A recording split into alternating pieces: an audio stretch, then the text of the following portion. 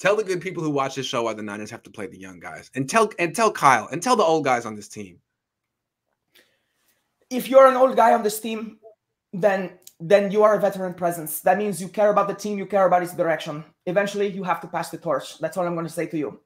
When it comes to the coaches, when it comes to the younger players, if Kyle Shanahan and John Lynch, who are definitely if they are not on the hot seat, they're on the warm seats. They are definitely embroiled in a little bit of controversy where fans and the ownership needs to see results.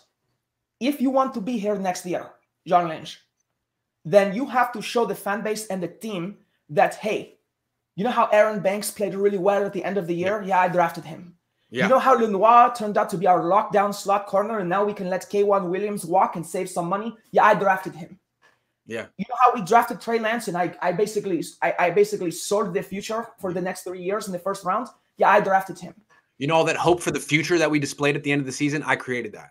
Exactly. And it doesn't mean that we have to win the Super Bowl. It doesn't mean we have to go deep into the playoffs or even make them. But if we see that Trey Lance is, oh, yes, this is the kid. This guy is the future. Then ownership and the fan base have to objectively say, okay, we made a Super Bowl recently.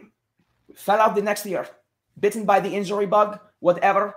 Then the next year came along. We got hit by some injuries. But the draft picks that we got, Lenoir and Banks and Lance and people like that, Sermon, they helped at least make us competitive.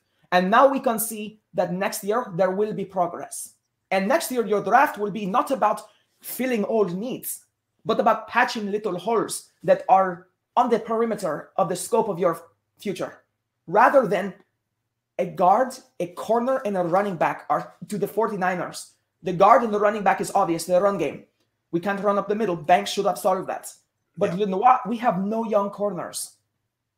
And we don't know if Verrett's going to come back or not. We have no one in the secondary. And Ward and Tart are injured all the time. Yeah. And you're not playing your top secondary draft pick. I would love to see him get torched 4 games in a row as long as he's growing. This idea of patching it with Norman is ludicrous. Yeah. I'm with you. I mean, every game the Niners don't get these young guys out there is a waste. I know they're trying to win games, but I'm not sure that some of these journeyman vets who certainly won't be on the team next year give the Niners a better chance to win than some of these rookies. The only one that I am okay with is Norman.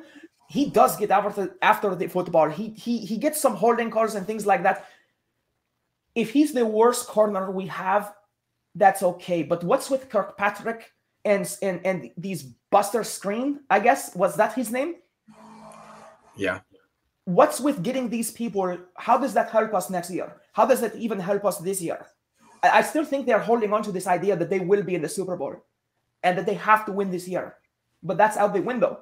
Now they can make it as a wild card, perhaps 7th seed or something. Yeah. But they have to get this team going. If they go 7-3 over the next 10 games. If they go 6-4, I'm not sure they make the wild card. Exactly. And so why not play your draft picks?